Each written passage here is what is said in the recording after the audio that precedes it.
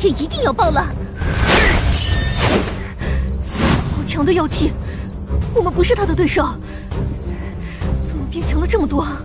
赶紧回去找仙长吧，只有他才能对付这树妖。仙长算无一策，他既然让我们来，肯定是因为我们能赢这树妖，一定有什么事情是我们忽略了的。我知道了，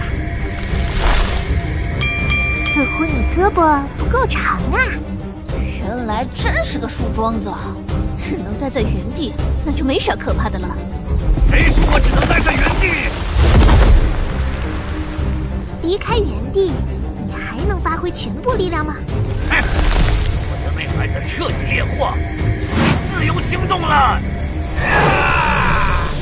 这木头桩子，仙长不出手，我们怕是应付不了了。也许仙长正在施法来搭救我们。天啊，还好当时仙长没这样劈我。我还以为仙长会亲临大战树妖，没想到这么简单粗暴。怪我们实力太弱了，回去一定要加倍努力修炼。树神着火了！树神怎么会烧起来呢？是因为万象人树神大人气的火大，把自己烧了吗？完了，一切全完了。刚才这边不是打雷了吗？劈中高大老树很正常。什么树神？不就是一棵老树吗？多亏老天开眼，恰好打雷劈着了树，村镇的好人不攻自破。干得好！嘿嘿，仙长夸我们干得好了。看来仙长对我们还是很满意的。事情没办好，仙长还在为我们加油打气，对我们实在是太好了。乡亲们，从今往后，你们不必再担心什么树神的传说了。树神没了，那是不是我们就可以离开村子了？本来就能离开吧？村长不是说了，树神吃人就是他编的谣言吗？村长，不管你有什么图谋，都失败。怎么会这样？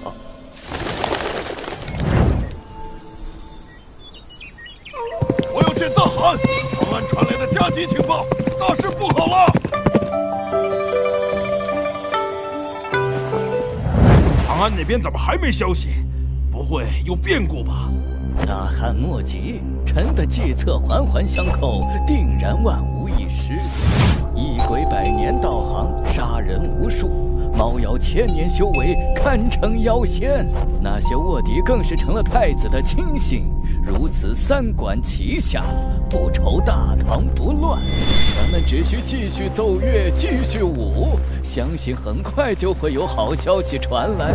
大汗，长安传来的加急情报，可算是来了，给我看看是什么好消息。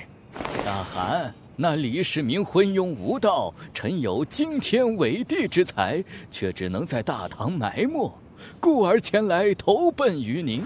这番工程，臣的功劳最大，封侯拜相是应该的吧？工程？你是不是喝多了？大汗，何出此言？莫非有什么变故？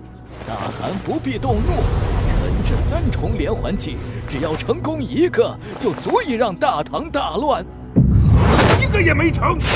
皇宫之内的卧底被全数铲除，异鬼被杀，猫妖被抓。这些事都是那个叫沈长青的道士干的。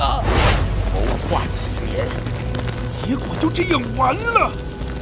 那个道士到底是谁？都给我滚！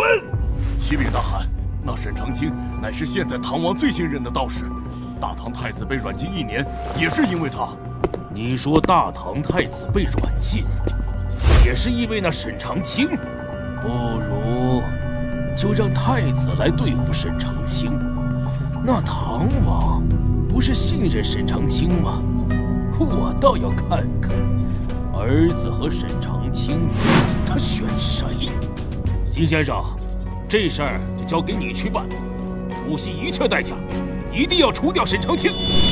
大汗放心，我一定将那姓沈的除掉。终于要回吐蕃了。陛下思考了一路，接下来要做什么，可有决定？大师，若是吐蕃与大汗开战，密宗可否替我们对付沈长青？道长不会出手的。他这般修为，若是参与战争，便会打破天地平衡，引发无尽灾祸。我们密宗也是一样。